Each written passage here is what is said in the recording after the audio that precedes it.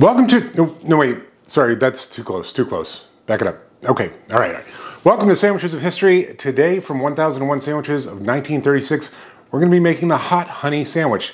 And before you get all excited and think that hot honey was invented back in the 30s, this is in a section called hot sandwiches.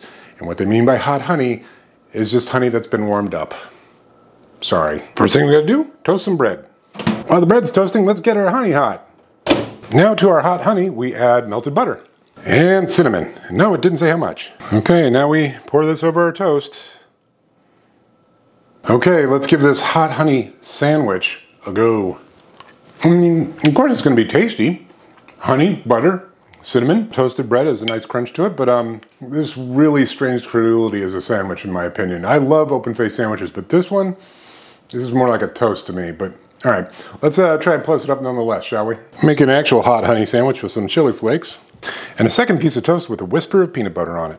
Okay, let's give this hot honey sandwich plussed up with a little chili flake and a whisper of peanut butter on a second piece of toast. Ooh.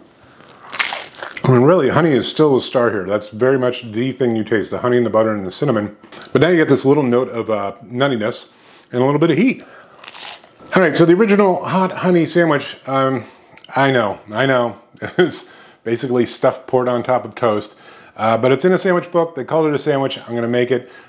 Flavor-wise, it was like an 8. I love that combination of honey, butter, and cinnamon. That's fantastic. But as a sandwich goes, it's probably more like a 3, just because of form. So if we'll meet in the middle, we'll just call it a 6. Plussed up with a little bit of red chili flake and another piece of toast with a whisper of peanut butter. That to me is like an 8.5, 9. That is an excellent, tasty dessert sandwich.